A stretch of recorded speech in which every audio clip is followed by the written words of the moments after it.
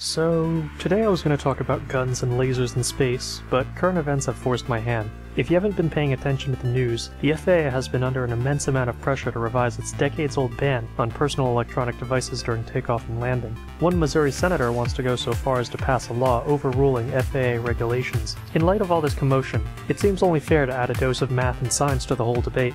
So let's get down to the main issue at hand. Could a personal electronic device that's not broadcasting in the electromagnetic spectrum really mess with a plane's avionics? Isn't that what airplane mode is for? As usual, the answer is a little more complicated than that. Every electronic device, from a CD player to a laptop, generates a measurable magnetic field. It's an unavoidable consequence of having charged particles moving along wires and circuits. Even the human nervous system has a magnetic signature.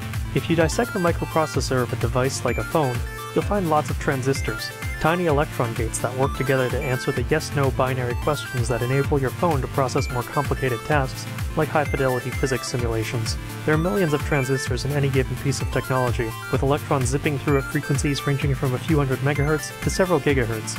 Each one is generating its own bubble of EMI, and since a magnetic field can induce current in a wire, it's natural for FAA bureaucrats to worry that your mobile device could disrupt the electronics of a plane. Yet the FAA allows pilots to use iPads in the cockpit, because apparently a handful of tablets next to all the sensitive electronics isn't as big a risk as allowing hundreds of passengers to use mobile devices at the same time. Well, that seems reasonable enough, except it doesn't.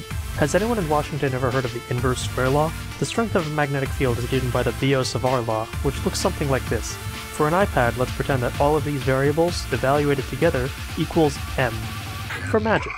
Then the strength of a magnetic field of an iPad held 10 feet away is equal to m over 10 squared, or 0.01 m.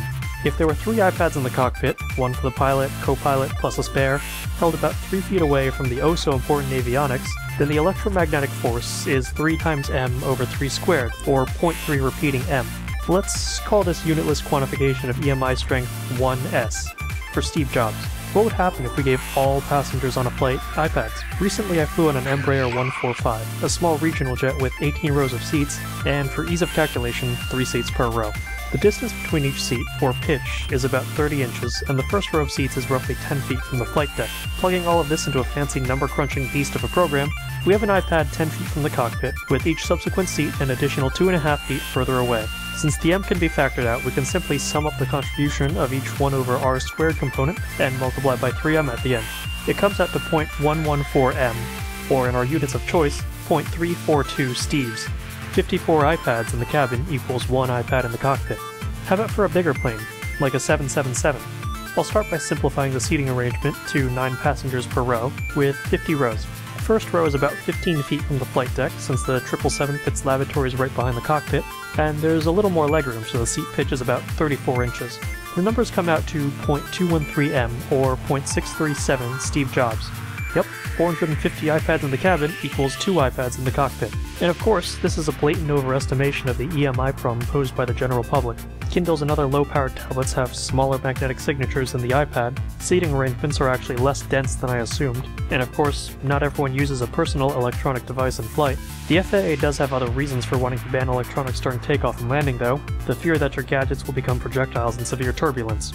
And to that I say, bullshit. There are numerous other objects of potentially perilous proportions that people can keep out during all phases of flight. Some of them are more dangerous than others. Now, I would like to reiterate that the use of wireless transmission features on a mobile device would still be prohibited regardless of the FAA's final decision on overturning the ban. But for the general population, being able to just get by with airplane mode on airplanes instead of completely powering down your devices would be a huge win for common sense. And I wouldn't feel the eyes of judgmental senior citizens burning into my skull anymore while Instagramming Manhattan from 3,000 feet.